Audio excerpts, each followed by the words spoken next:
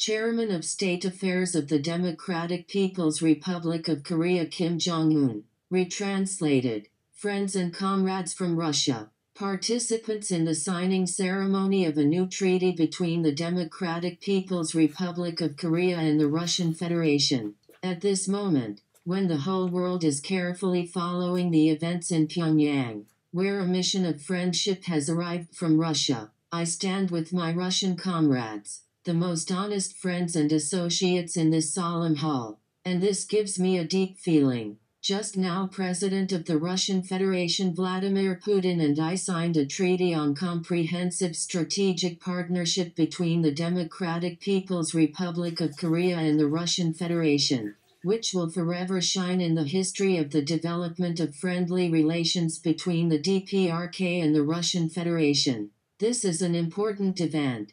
I feel honored and proud that I, as Chairman of State Affairs of the Democratic People's Republic of Korea, and the President of the Russian Federation Vladimir Putin accomplished an event of enormous strategic weight and significance in the name of the two nations, the DPRK and the Russian Federation, and not only for today, but also for tomorrow. Thanks to signing the Treaty on Comprehensive Strategic Partnership between the Democratic People's Republic of Korea and the Russian Federation, the relations between the two countries are on the path to further promising and prosperous development in order to achieve progress of the two countries and improve the well-being of their peoples through active cooperation in various fields, including politics, the economy, culture, and military affairs. Relations between our countries have risen to a new high level of alliance. A legal basis has been laid, making it possible to fulfill the ambitious plan of the leadership of the two countries and the age-old aspiration of our peoples to reliably protect peace and security in the region and in the world and to build strong states in line with the common interests of the Democratic People's Republic of Korea and the Russian Federation. I express deep satisfaction that the Great Interstate Treaty, which meets the strategic nature of relations between the DPRK and the Russian Federation in the new era, was concluded only 9 months after Comrade President Putin and I discussed the signing of a new interstate treaty at the Vostochny Cosmodrome last September. I want to emphasize that the emergence of the most comprehensive treaty in the history of Korean-Russian relations is unthinkable without the outstanding foresight, dauntless will and decisiveness of Comrade President of the Russian Federation, a dearest friend of the Korean people. Comrades, times have changed, as, undoubtedly, changed the status of the Democratic People's Republic of Korea and the Russian Federation in the international geopolitical structure. Today, the anchor has been raised at this spot and the solemn start of allied relations between the DPRK and the Russian Federation has been announced, which represents a watershed in the history of Russian-Korean relations. The government of the Democratic People's Republic of Korea will always faithfully fulfill its obligations under the treaty along the entire further path towards the continuous development of a comprehensive strategic partnership and invincible allied relations with the Russian Federation.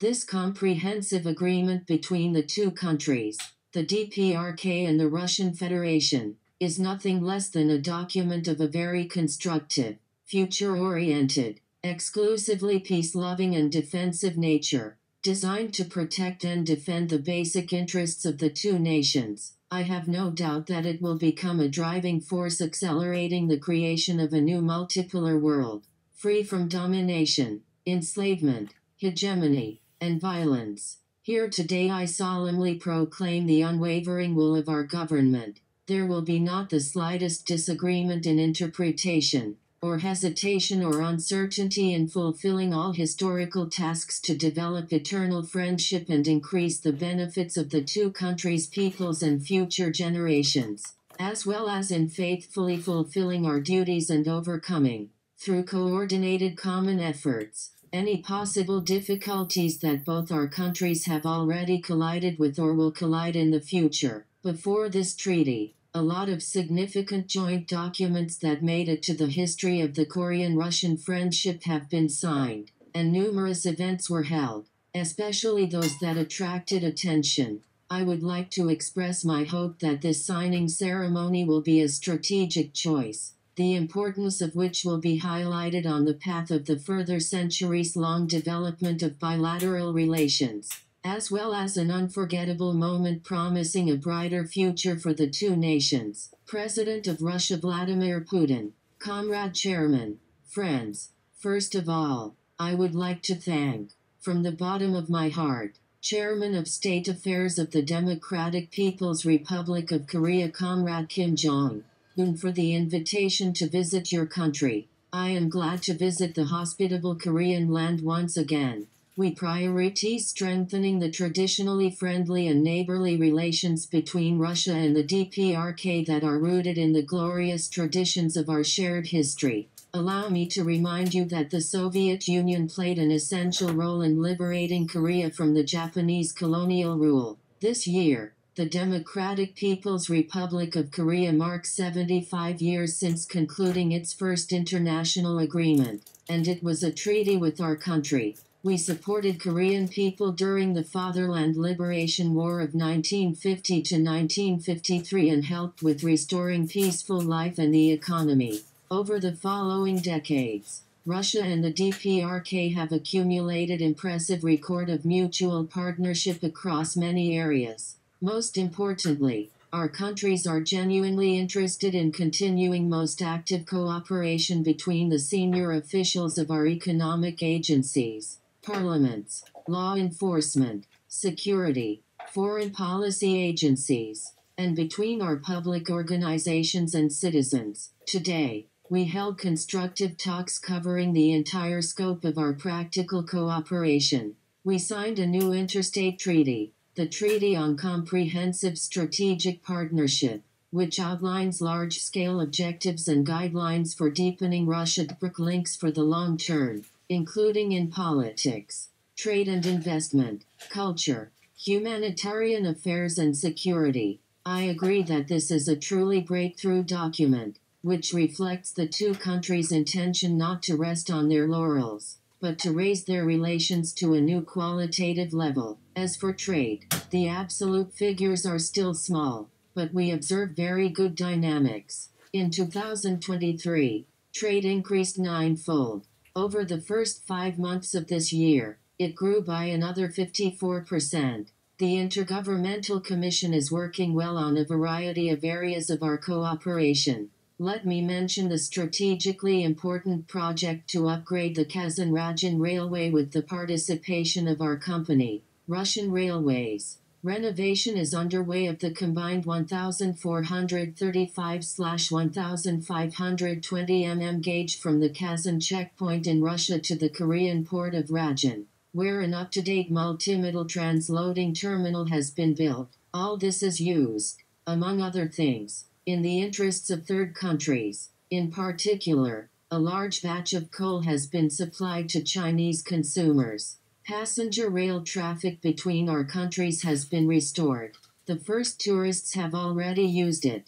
Relations in agriculture as well as in culture and humanitarian spheres are also developing. Comrade Kim Jong-un personally oversaw the tour of a ballet company of the Primorsky stage of the Mariinsky Theater, which was a great success in the DPRK. Relations in education are developing. As of today, 130 citizens of the Democratic People's Republic of Korea are studying in Russia, and we will develop this cooperation in the future. Cooperation in sports has also been established. We are beginning to develop tourism. Tourist groups are being formed for the summer season, with a focus on vacations at Korean seaside resorts. And, of course, security issues and the international agenda were in the focus of attention during today's talks. Our countries consistently defend the ideas of creating a more just and democratic multipolar world order. It must be based on international law and cultural and civilizational diversity.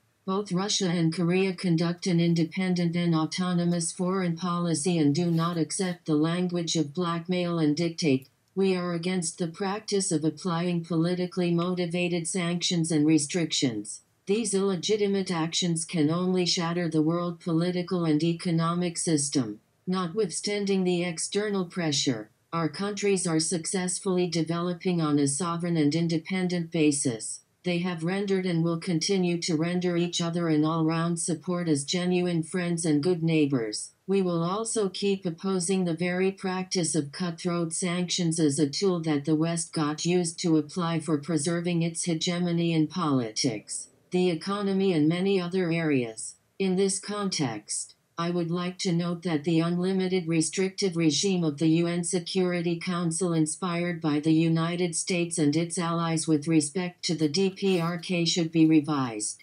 The propaganda clichés reproduced time after time by the Westerners are no longer able to disguise their aggressive geopolitical designs, including in Northeast Asia. Our opinions regarding the root causes of escalation of the military-political tension coincide. They include the U.S. confrontational policy of expanding its military infrastructure in the sub-region, which is accompanied by a substantial increase in the scope and intensity of various military exercises involving the Republic of Korea and Japan, which have a hostile nature towards the DPRK. Such steps undermine peace and stability on the peninsula and threaten the security of all the countries of Northeast Asia. We resolutely reject the attempts to hold the Democratic People's Republic of Korea responsible for the deterioration of the situation. Pyongyang is entitled to take reasonable measures to strengthen its defense capacity,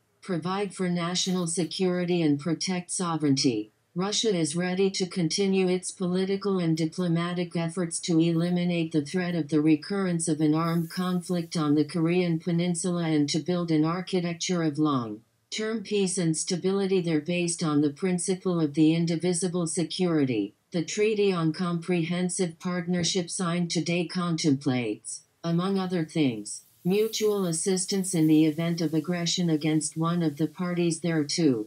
I would like to draw your attention to the statement from the United States and other NATO countries about the supply of long-range high-precision weapons, F-16 aircraft and other technology, intensive arms and equipment for delivering strikes at Russian territory. In fact, it was not just a statement. It is already happening.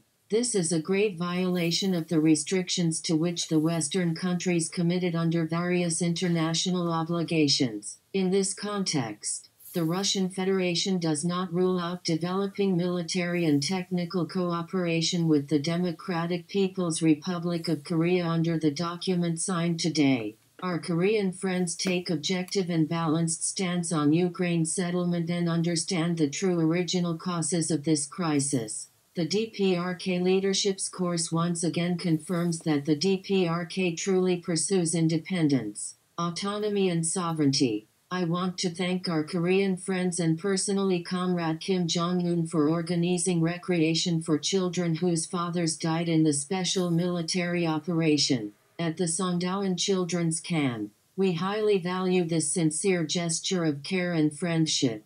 Finally, I would like to thank Comrade Kim Jong-un and our Korean colleagues once again for their hospitality and for our fruitful joint work. I am confident that today's talks will contribute to further development of friendship and partnership between Russia and the Democratic People's Republic of Korea, and to strengthening of security across the entire region. Comrade Kim Jong-un, we look forward to seeing you in Moscow. And finally, thank you to the residents of Pyongyang for such a warm welcome today. Thank you.